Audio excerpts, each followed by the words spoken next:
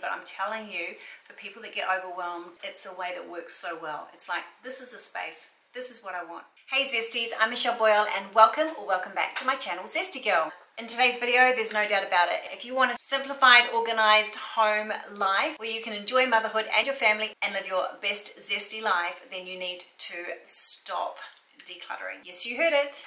Stop decluttering. I have spent decades watching all the videos, reading all the books, studying every method, constantly hearing that we need less stuff. And less stuff is going to lead to a clean, organized, tidy home where I can relax, feel calm, and enjoy my family and enjoy my life. So we're constantly told the road to this is get rid of the clutter, get rid of the excess, the duplicate, and essentially all the stuff that has no purpose in our life. But in today's video, while focused decluttering is amazing and can be amazing, I'm here to tell you that for me it wasn't the answer, and this may be why you are failing. So today I want to share with you the 3 key steps to a simplified life, things that I discovered, the things that really helped me. So let's stop decluttering just for the sake of it, and let's talk about something different instead. So if you want to see this video, then let's do this.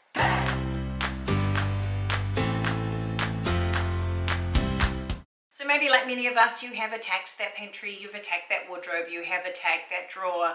Success, only to find yourself no more organized and nothing actually running better than it did before. So if this is you, stop decluttering and let me go through the 3 steps. So step 1 is to pick a particular area that you want to work on and evaluate the space. You need to look at the space and make them optimal for our lifestyle. Now for me, every space needs to cater for a family of 6. So it has to function with a lot of traffic. So my spaces always have to be with that in mind, that you're going to have 6 individuals using quite often the same area, and they all have different needs. So for me, it's about making it work for our family and for our lifestyle. So go into a space or choose a space and look at the space, and we need to make the space work for you. We need it to be vibey, your vibe. Don't worry about what someone else says in any other video or any book about what that space should look like. You need it to work for you.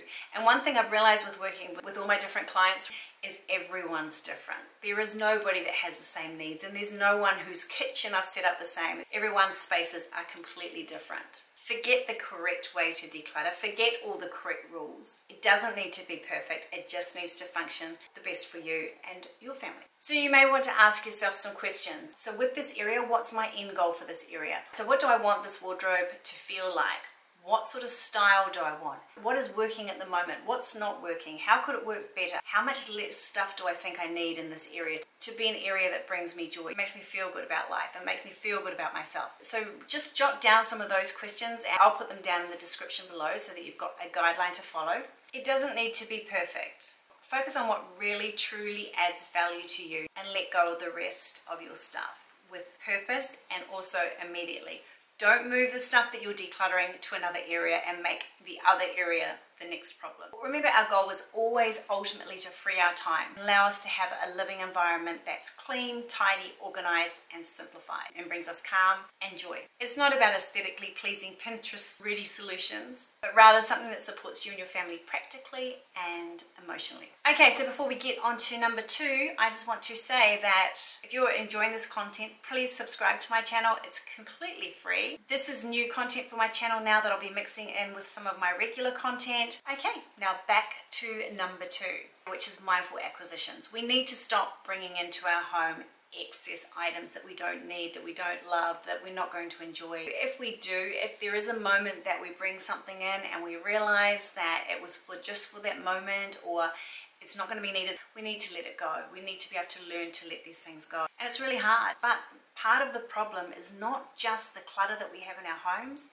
it's the items that we keep bringing in. I mean, I'm a classic example. I know there's 6 people that live here, but I have decluttered 80% of our belongings, and I have been looking around now going, I almost need to start again and go room by room, because there's things that, you know, they sneak in. Everything sneaks in. It's like, when did these things sneak in? But they do. That's living and that's life. So does every item that come in serve a purpose and bring joy? It doesn't have to. It's not essential, but the more we start thinking along these lines, I think the less clutter that we start bringing into the house. Sounds boring, doesn't it? But it works really well. I've been doing it for the past year, and I have cut down the amount of items that I'm bringing into the home.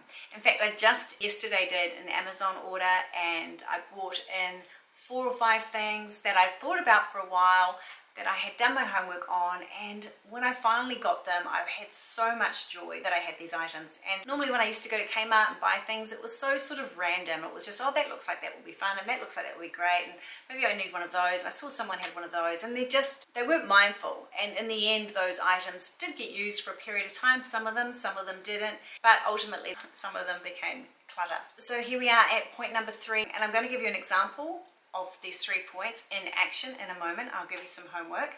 But the third point is we need to create systems. Decluttering without creating a system afterwards to support the area, without a designated area for each item, without a reason for the item to be there, without a system that helps maintain that area, that is why we are failing at decluttering. Decluttering is only really just part of the process. Decluttering is multifaceted. It's not just one big activity. It really has many parts to it, as I've talked about today. I think the most important thing is creating the systems that support each area of our home, the systems that support our life, the systems that make everything work for us, that make everything simple. The less stuff that we have in the system, the better it works. The easier it is to clean, the easier it is to organize, the easier it is to feel good about it. So that's number 3. So instead of going straight in and getting rid of stuff, the first thing I do with my clients is we get organized. We pull everything out and we organize the space to work for the lifestyle. We put back into the space what we really need, and then all the excess make decisions about. And it sort of organically sorts itself out. Do you know what I mean? It's like, it's just such a different way of looking at things. And some people might say, well, this is double handling, but I'm telling you, for people that get overwhelmed, it's a way that works so well. It's like, this is a space, this is what I want. This is how I want it to work. Take everything out, create the system, put the things back into the system, and then everything that's left out is not needed.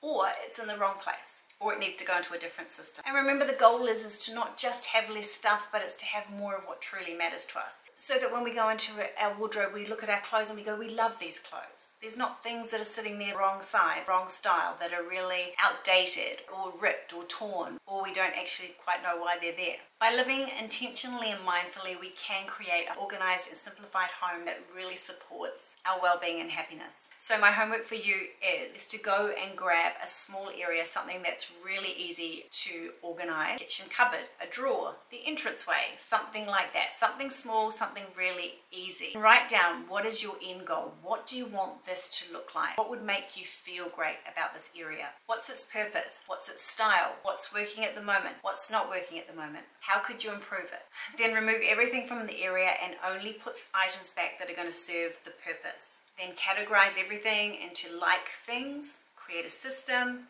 Everything needs a space, everything needs a delegated home. You just need to know where everything goes. You can look at an item and go, oh, this book, it goes here. So that's what we're looking for. So once completed, anything that remains needs to be decluttered. It needs to leave your life. Or maybe it's in the wrong spot. Maybe it needs to go to another system, another area of the house. So do this now and then come back and look at your new area and really enjoy it. Okay, so that's all for today. Thanks for watching. I hope you enjoyed this video. If you enjoyed this video, you may also enjoy this video. Otherwise, I will see you on the next video. It'll be a mixture of new content like this and a mixture of my old content as well. Please subscribe to my channel. I'd love to have you here. And I look forward to seeing you on the next video. See ya. Bye.